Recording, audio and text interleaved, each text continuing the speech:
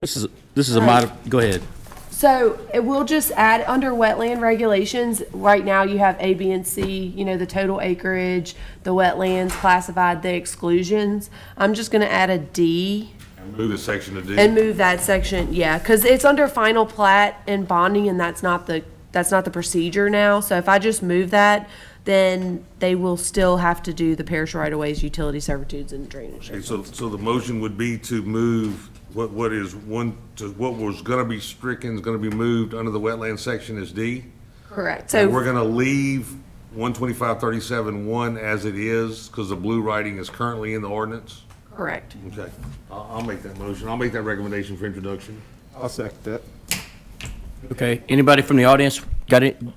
Want to discuss this? Got anything to say about this change? Nobody? Okay. All in favor? Aye. All right. I just want to get that cleared up I think you did a good job. so we weren't bumping the gun. Yep. On the moratorium. We can go all the way up to 6.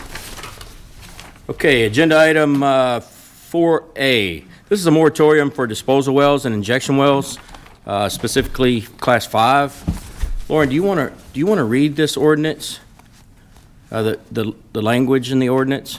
Sure. An ordinance to adopt a temporary 12-month moratorium regarding the construction and drilling of Class 5 injection wells and monitoring wells, prohibiting any activities associated with Class 5 wells where the well is specific to geologic testing of rock formation, monitoring, drilling, or injecting of CO2 for long-term storage. This shall include the prohibition of all activities within Livingston Parish and the waterways herein, including but not limited to detonation of charges for seismic testing, drilling, or injecting of liquids into a Class 5 well within the parish of Livingston. The 12-month moratorium is to further evaluate the permitting needs of the parish of Livingston to establish regulations that would permit such activities within the parish of Livingston and its waterways. Okay. All right, I'll say a few things. In the last ordinance committee meeting, it was decided that we were going to pursue writing a moratorium on the Class 5 injection wells, specific to what Ms. White just spoke about. I'd like to say that I'm against the Class 5 wells being drilled in the Lake of Marpole and north of Holden. The specific reasons is because there are risks associated with this, and I would like to obtain more knowledge about the risk associated with it. I would like to obtain more knowledge about the state statute laws associated with this, the authority and power that our current local government has around these Class 5 injection wells being drilled. And then after that knowledge is obtained, I would like to work with the council to establish some regulation that protects the people and protects their quality of life, that protects our environment, that would protect our resources, and so I'm in favor of this. That's what I have to say. At this time, we would like to offer anyone from the audience. We just need to do it exactly like you're doing it. Raise your hand, and then we're going to call on you one at a time. And we'll try to go in order, whoever raised their hands first, second, third. Try to come to the podium, maybe speak for 2 minutes. We're running a little short. We'd like to end this meeting by 5:50. And we'll kind of go from there. If you can, try not to repeat the same, statement that the individual before you spoke about, and we'll kind of go with it like that. So. The sir in the yellow shirt there, you're welcome to come to the podium. Don't forget to state your name and address for the record. Okay. I'm a resident of Holden, Louisiana. Okay. According to the Fourth Amendment, I really don't have to. Need your name, sir. Name and address? Need your name. Why is that? For the record. For the record. Just for the record. Fourth Amendment says you don't have to divulge any of that. I'm just letting you know. It's against the constitutional rights. This is what's going on right now. Okay, hold on one second. I'm not trying to cut you off. Okay. No rights to search and seizure. Nobody has a right to ask me who my name is. Government, nobody. That's part of the Constitution. Secondly, I'm not against you, not against you, not against you. I'm a resident of Louisiana and Holden, Louisiana. I do not want my name on the record because of how big this is. Okay. Secondly, this type of seismic survey is from the 1900s. They've got thermal imaging and terahertz frequency with a 4,000 kilowatt cross-convergent terahertz frequency that can tell you everything is in the strata. Anytime they detonate a charge that is equivalent to 5 sticks of dynamite, it is going to cause conversion patterns and it's going to cause expansion joints in the strata. If you are putting any type of carbon capture into a containment underneath the ground, and there is a chance that it may leak out of all of these containment units, which I have a map of what's already in our earth, and it's going to drop the panel's jaw when you see what they already have underneath our substrate in America. This is a globalist agenda. This is our home. Now, I don't know how serious anybody on this panel is taking this. I don't know y'all. I don't live with you, and I don't know how extreme of measures y'all think of what this could be. But through my research, Mr. Shane, Yes, I'm sir. your man. Okay. I'm going to show you what you need to know. All right. I spent more time and effort because of what I believe in, not just because of this nation, because of what that lake means to me and my family. They don't have to detonate anything, folks. They don't. They need to stick it under the ground and monitor it. If they mess with the strata, it is going to cause complexity in its containment. Bottom line, folks. Bottom line. Secondly, I've got some other things that you need to understand. Okay. This is bigger than carbon capture. This has nothing to do with carbon capture, okay? Because there's a thing called sequestration. If they were to release all of the CO2, which our plants love and need, it's going to super grow everything in our substrate. It's going to do it. We don't need it, but the plants need it. The plants need it. Where does this CO2 come from, folks? Have y'all asked yourself this question? Where is all this CO2 coming from? It's coming from hydrogen, green hydrogen. Do y'all want to know where these green hydrogen containments are? They're distributed all over Louisiana in subset areas that are very questionable. Very questionable.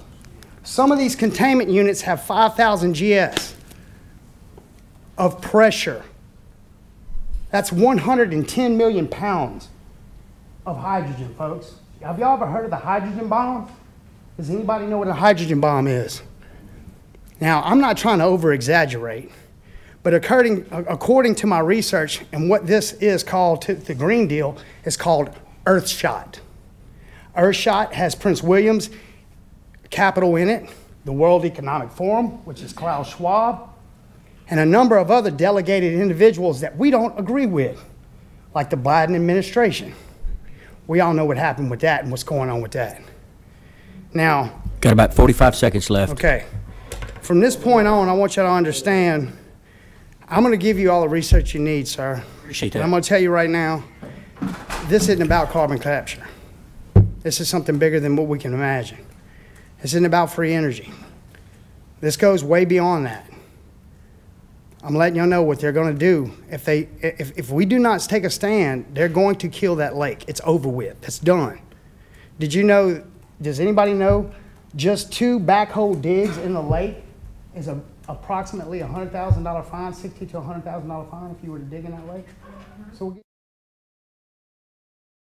this is Louisiana property.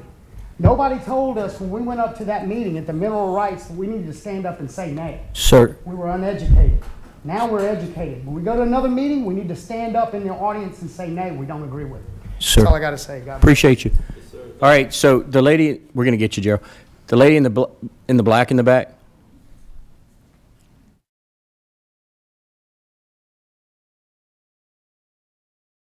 You could state your name and address. Yes, sir. Good afternoon. My name is Desiree Lemoyne. I'm with Industry Makes. My address is 4701 Bluebonnet Boulevard, Suite A. Good afternoon, Chairman, members. Thank you for your attention to the important issue of carbon capture and storage. Again, my name is Desiree Lemoyne. I am the campaign manager for Industry Makes. Industry Makes is a 501c4 that was established out of collaboration and a pressing need by industry to present a united front in the face of coordinated anti-industrial messaging. We believe that manufacturing is the backbone of Louisiana's economy. Louisiana's manufacturing sector, along with the small, medium, and large businesses that support them, can no longer stand by and let others tell their story. Oftentimes, the others don't tell the accurate story. Industry Makes is working to be a trusted source of industrial communication, and that's why I'm here tonight. I'm here to show support for the science of carbon capture and storage, also known as CCS. I am not here to give you data or to bore you with numbers of environmental or economic impacts. I'm here to be a voice for responsible industrial growth in Louisiana and to ask that industry, this community, and the governmental entities, federal, state, and local, work together as we navigate this energy transition. Science is leading industrial growth and expansion in the direction of reuse and recycling of waste streams that have been studied for decades. From capturing hydrogen from plant emissions to make hydrogen fuel cells, to making plastic out of wood chips, to capturing the carbon and safely storing it underground, the development and deployment of these innovative technologies go a long way to meeting the global energy demand while meeting the goals of carbon neutrality, a goal that industry supports. CCS is the process of capturing carbon dioxide from industrial activity or power plants that provide us products that are essential to our everyday modern life. From the chlorine for clean drinking water and germ-free swimming pools, rubber for on your tires and the bottom of your shoes, plastics that are used for food safety and storage, wound care, blood bags, IV lines, and of course the miracle of modern medicines. And of course the power plants that give us light and the energy to flip a switch or a plug and an outlet to wash our clothes, wash dishes, and otherwise clean and sanitize our homes. Industry Makes is asking you tonight for dialogue and collaboration with this community as we move forward, and hopes that you will give this resolution more thought before moving forward with your vote. Thank you. Appreciate you. Yes, sir. The gentleman in the red in the back? We're going to get you next, G-Boy. I'm sorry.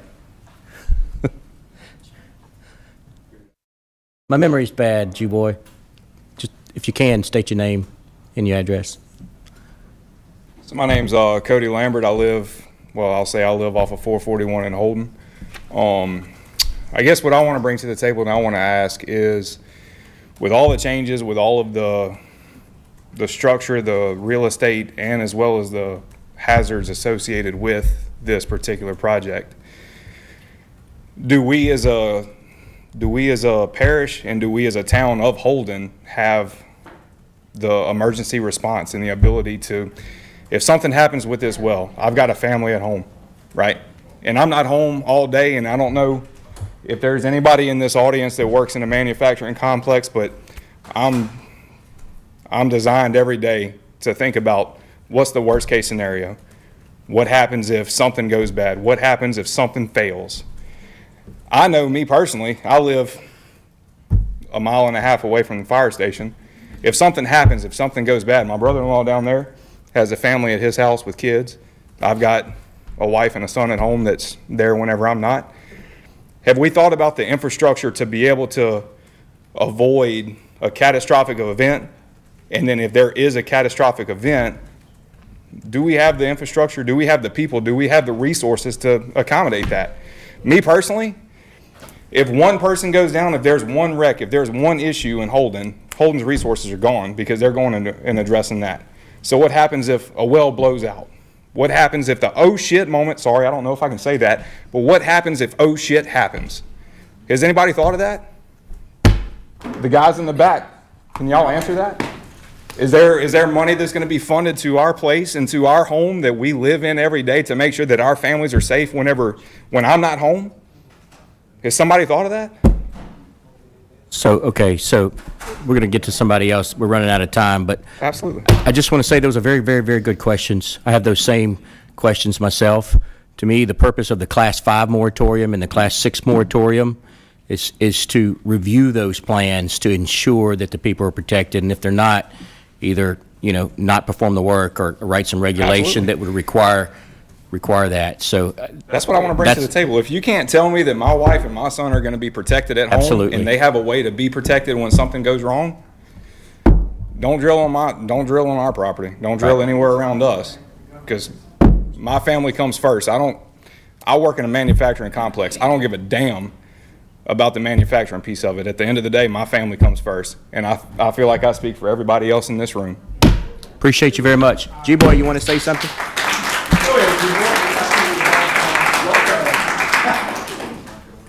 Hey, thank you, Cody. Hey, I'm Jerome McMorris. I serve on the Parish Council for District 6. I'm really not going to talk to you guys about this.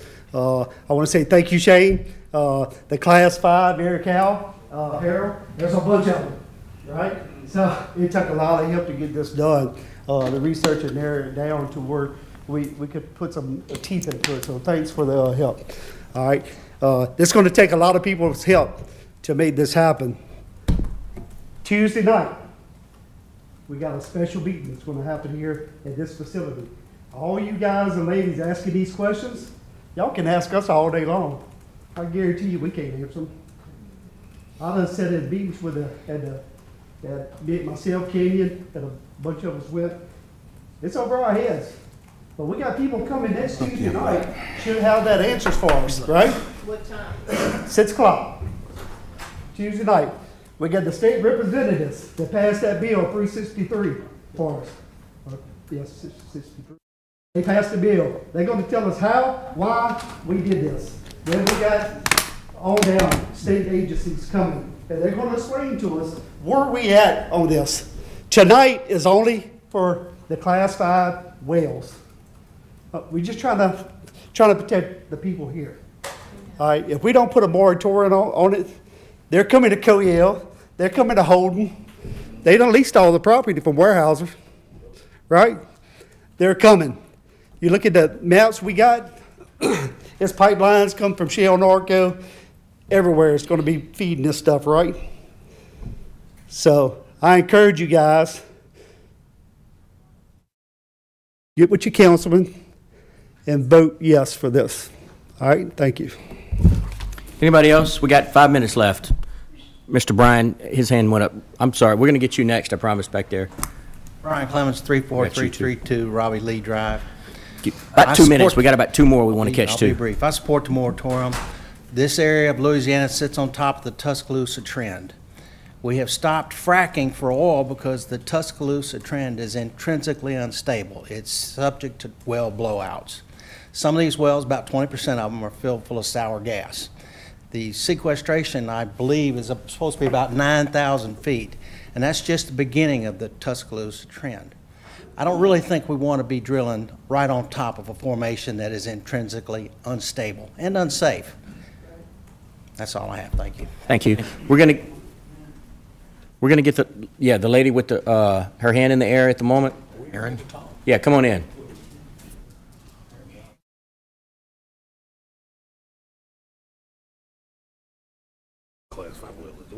Erin Sandiford, 24411 Omaha Harris Lane. I have 2 things. The moratorium, will it affect Lake Maurepas? It's just for the parish, right? It's not for Lake Maurepas. I wrote into it Livingston Parish waterways. To me, it would be the waterways within Livingston Parish. My thought is, I'm not an attorney, but my thought is the Livingston Parish line does protrude out into Lake Maurepas. You can take a look at the maps. It's not the entire lake, but it does protrude out into some of Lake Maurepas. Also, quickly, so I attended the Oxy 1 meeting at Doyle High School, and the big questions, the top 2 questions were, what happens if it's dispersed into the atmosphere? and what happens 20, 30, 40 years down the line. I talked to the people that represented Oxy One that night. Nobody had any answers to those questions. But if you look up Satartia, Mississippi, it did disperse into the atmosphere in Satartia, Mississippi. When that happened, it sucked the oxygen out of the air. The people became disoriented and could not breathe. They did not have emergency preparedness for this situation, so the emergency vehicles came in and their engines cut. They absolutely didn't know what to do. So please research that. I just wanted to make you aware of that information. Thank you very much. We're going to get the gentleman in the black cap, and then that's going to be the last one, and then we're going to ask for a motion to adjourn. Chapter 125. We did that. Hey Shane, I'm Dwayne Mitchell. I'm the leaseholder of the property where the well is being drilled at the current time. And I had some questions about this Senate Bill 353, but Gerald's already addressed that. I guess we'll talk about that Tuesday. The other thing I had for the commission was, back in January, I ran into the survey crew on our property that were surveying for this well site. So it leads me to believe at that time, Weyerhaeuser knew what was coming. Is there some way we could put an ordinance in place or something of that nature that, like a company like Weyerhaeuser agreed to a project like this that's going to affect the whole community, why wasn't you guys notified? You know, is that something we could work on, something we could come up with, maybe to, because, you know, like I said, that was back in January, and I'm certain that they knew what was coming. Now here it is, crunch time, and we all scrambling to try to find answers, when we would have had, what, 8 months? Yeah. Well, I think the answer is, I mean, no. I mean, because it's systemic. It's not just this. A lot of stuff gets dumped on us.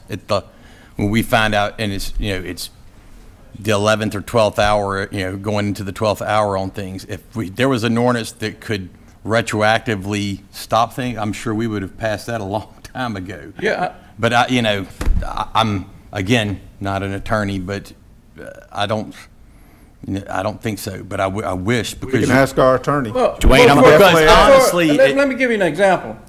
If I decide to subdivide my property into so many pieces, I got to post big signs saying I got to do this and everything, but yet they can decide to do something with their property that affects our whole community, and they don't have to notify anybody. Yeah, Dwayne, I wrote that down. We're going to look really hard at that when we go to write the regulation on the ordinance, and if any way possible we can put that in there, we will. Okay. I think it's a great idea, by the way. All right, thank you. Thank you. All right. Can we discuss the noise before we adjourn? Yep, we need to talk about that. We got, Just 10 seconds. yep. Just state your name and then. Okay. Lisa Neal, Highway 1036. We are already dealing with the noise, and this is just one well. We are about to be surrounded by wells when this starts happening, and we are already dealing with traffic. You've heard about the road, but the noise is unbelievable for all of us on 1036. Thank you. If we can put something in place there too, that's another battle. Thank you. Appreciate you very much. Okay, does the councilman have anything to say? I want to say something. So we put a moratorium on Class 6 wells, which is the wells that are actually disposal. Does anybody know what a Class 5 well is? I want to read something to you. Class 5 wells is used to inject non-hazardous fluids underground. Fluids are injected either into or above an underground source of drinking water. Class 5 wells include any wells that are not already classified as 1 through 4 or 6. The diverse group ranges from simple shallow wells to complex experimental injection technologies. Most Class 5 wells are low-tech and depend on gravity to drain fluids directly below the land surface. Dry wells, cesspools, septic systems, leach fields are examples of simple Class 5 wells. Because their construction often provides little or no pretreatment and these fluids are injected directly into or above an underground source of drinking water, proper management is important. More sophisticated Class 5 wells may rely on gravity or use pressure systems for fluid injection. Some sophisticated systems include advanced wastewater disposal systems used by industry, experimental wells used to test new or improved technologies, and systems used to inject and store water for later use. Only thing I'm gonna tell you is apartment buildings that use septic systems for sanitary waste disposal sometimes have class 5 wells. Municipalities where stormwater flows into dry wells, it's a class 5 well. Strip malls where businesses such as photo processors, dry cleaners discharge sanitary waste and process chemicals into septic systems are an example of a class 5 well. Office buildings where injected water passes through heat exchangers to cool the buildings are an example of a class 5 well. And car washes where wastewater enters a floor drain that leads to a dry septic well or septic system is an example of a class 5 well. I just think that we're having a pretty big reach here to say we want to put a moratorium on class 5 wells. We've addressed, you know, the fact that we're going to try to address our ordinance on class 6 wells. It's my opinion that. All right, hold on. So let me just answer that, and we're gonna. This ordinance addresses class 5 wells. Gary, let me just answer that. I just want, we gotta shut this meeting down, y'all. We're gonna have more meetings. We're gonna have an ordinance, a council meeting later tonight. We need to go get prepared for that. But, I wanna say this. Gary, what he just read is correct about the class 5 wells. But to answer his question, if anybody out there knew that, I would like to say I did know that. I knew that last Thursday night. That's why I fought to not include it in the class 6 moratorium. We held that out. Gerald Boy and Randy helped make a good decision there. And we went and we wrote this moratorium specific to class 5 wells for the monitoring of CO2 long-term storage wells. So my thought there is that the way this is written, it's more out to stand and hold in court because it's specific. It's not about all class 5 wells. It's specific to the wells that's being drilled north of Holden and to the wells that are going to be drilled in Lake Maurepas. Look, we got to get out of here. We got to close this meeting. Thanks everybody for coming. I appreciate every single one of y'all in here. Is there a motion to adjourn this meeting? Motion. Second. We got a motion on the floor to adjourn. We got a second. All in favor to adjourn? Aye.